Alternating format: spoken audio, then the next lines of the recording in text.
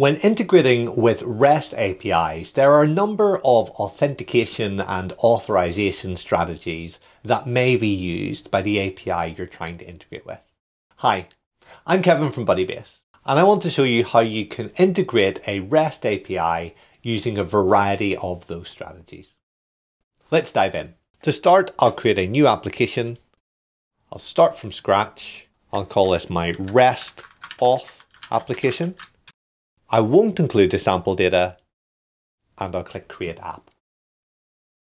The data source I'm going to use is a REST API based data source, and I'll click Continue. On this main page, I have the ability to name my source, so I'll call this my REST auth example, which then will be referenceable inside of my application. I can build up a collection of queries. I can add headers globally. I can create an authentication config, which I can use inside of an individual query, and I can use variables to store and reuse values between queries. The first authentication strategy I want to show is using a header. So I have an individual query here that I want to be able to get users. So I can rename this query to get users.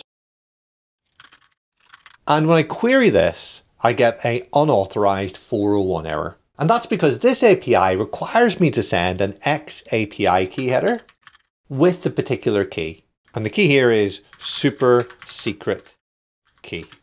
So now when I send, I get an example object, I get the schema that we think might be going on here, and I get a preview of all of the people who we're trying to access. If I try to do it again without the header, again, it's unauthorized. So I've got the option to add a header to an individual query, but back in the configuration menu, I can add a header here, XAPI key, super secret key, and save. And now when I add the query for my get all users to my endpoint at API version 1 users, even though there are no headers defined in here, when I send a request, it is being authorized. So I can add the header by route, by query here, or globally from this level here, I can add that. So that's the first method, using a header to send an API key. The second method might be to do the same thing, but this time with a query parameter. So let's see that. Here I am sending my header. Now it has the header. If I send now, I get an unauthorized 401. But if instead I send a query parameter, API key, equals our super secret key, and send it that way, it has now been authorized. Now it may be that a particular user has a particular API key, and so we can add a binding and access that. So we could say our API key, we give it the default value of our super secret key, and then we can use that binding in our query with double curly braces, API key, and then if we send, that's going to work in the same way. And just to prove, we'll change the key, and if we send, we're getting unauthorized. But equally, we can use the lightning bolt and we can access the current user and the details from the current user. So we can authenticate sending our API key through a header or through a query parameter. We can do that globally for every request or on an individual request basis.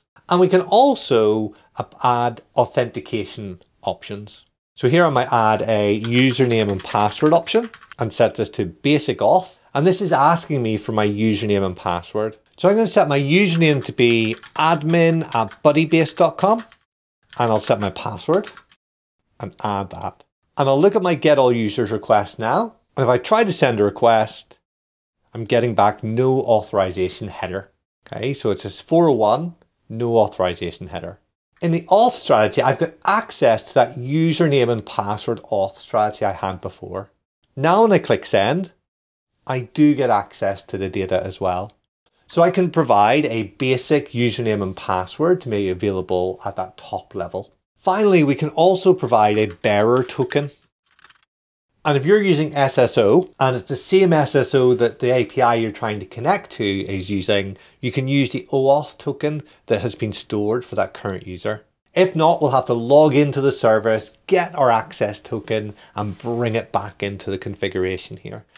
this is my token. I'll add and save this. So now if I go into my get all users and try to send a request, no authorization header. If I use my bearer token though, I'm able to get the data and this API allows me through.